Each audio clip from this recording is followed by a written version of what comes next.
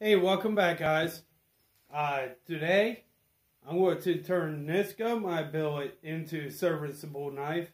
I have an idea what I'm going to make, but I'm not going to spoil it. I'm going to go ahead and get the forge hot and get moving with this project. See you back towards the end of the video.